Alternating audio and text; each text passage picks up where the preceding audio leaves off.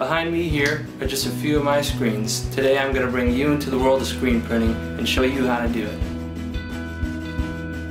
My main goal is to show you how to get from an idea all the way to a print. The coffee is hot, so let's go.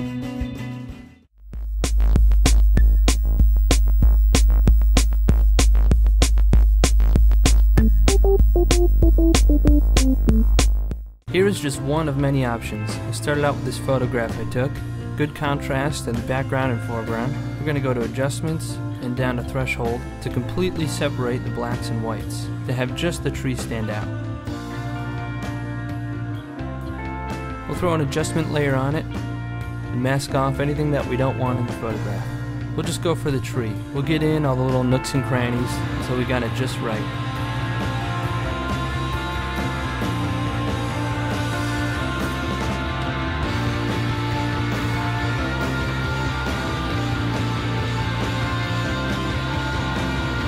And here we have our finished product.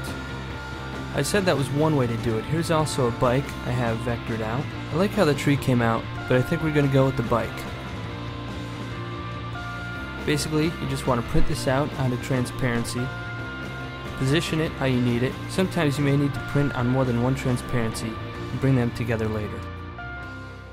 So let's go. First, choose the size appropriate for your design. We're going to cut the wood at a 45-degree angle and glue the ends together. Staple the corners with a staple gun and also staple down the sides of the screen. Next is the Diazo Photo Emulsion.